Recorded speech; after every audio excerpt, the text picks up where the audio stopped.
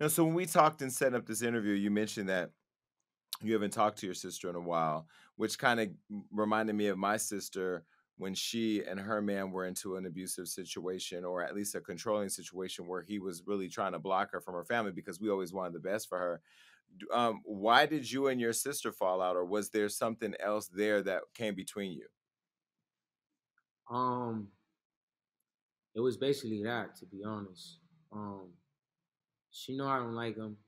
I haven't even got to meet my niece, to be honest, because I don't want to go to North Carolina. I'm straight off there.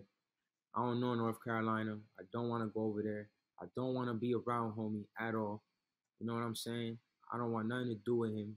You feel me? He know that. My sister know that because I done told her that plenty of times. You know, I don't want nothing to do with him. I never want a song. I never want to be around him. I don't. You know what I'm saying? I don't mess with his energy.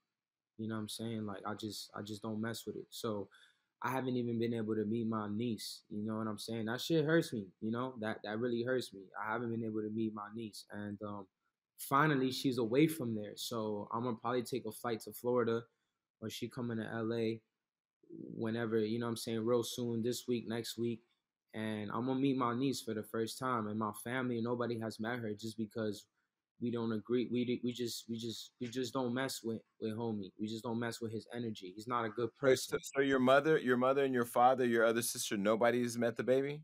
Nobody's met the baby because we don't want to be around him. You know what I'm saying? You know, we don't want to be around him. But He's that's not good that's what I energy. think the audience that's what I think the audience is missing, right? Because my senses are telling me there's more here than you want to share. So forgive me if I'm being a little personal.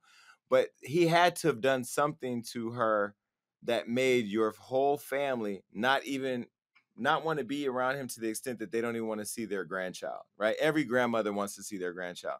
So what was it that made the whole family this frustrated or turned off by him that you guys didn't even want to be around him and the newborn?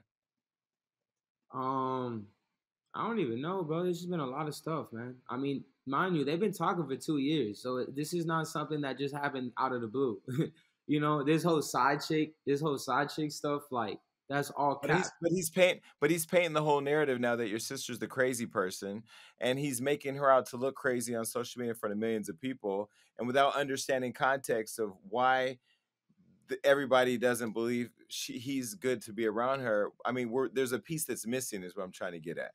Like I said, he's done a lot of different stuff in the past 2 years. He's been with her. There was a situation in DR. Like I said, I wasn't there. Um, this was before she was gonna have the baby. Like a couple weeks before, he was there for a little bit. I wasn't there for that situation.